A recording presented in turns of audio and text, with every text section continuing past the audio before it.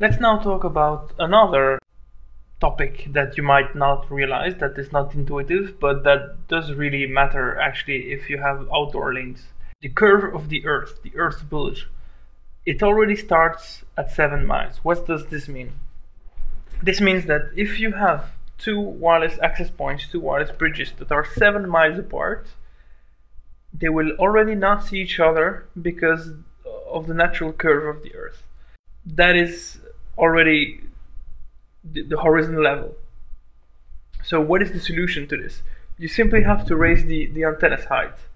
So it's very simple, and this is practically why you usually have bridges using small towers and the antenna on top of it.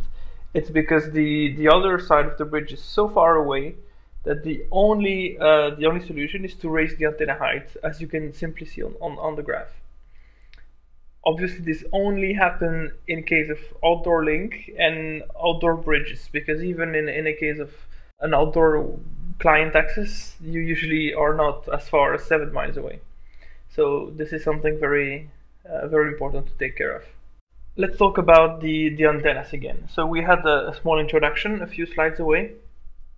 Let's now see how they're usually represented. On the left one, we see the azimuth plane pattern, and we have the elevation plane pattern on the right. You have to understand that this is the two graphs you will always see when you have access points and antennas being represented. So this is the most basic antenna. If you buy an access point and you usually put what is called the basic antennas, those are dipoles 2.2 dBi of gain. You can see on the left graph, the azimuth, that it gives the direction in which the coverage is going. You can see the left graph as a top-down view. So imagine you're viewing your access point from the top, and this shows that the coverage is going left, right, in front and back of the access point, of the antenna to be precise.